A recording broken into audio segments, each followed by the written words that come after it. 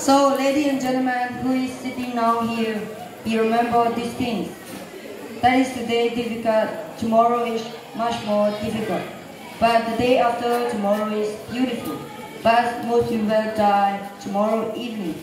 So if we try something or if we do something, do carefully. Look at the working time and how many times you fail, it doesn't matter. Don't give up. Just keep trying it because the greatest success comes from having the freedom to fail. That's why I never give up. Thank you very much.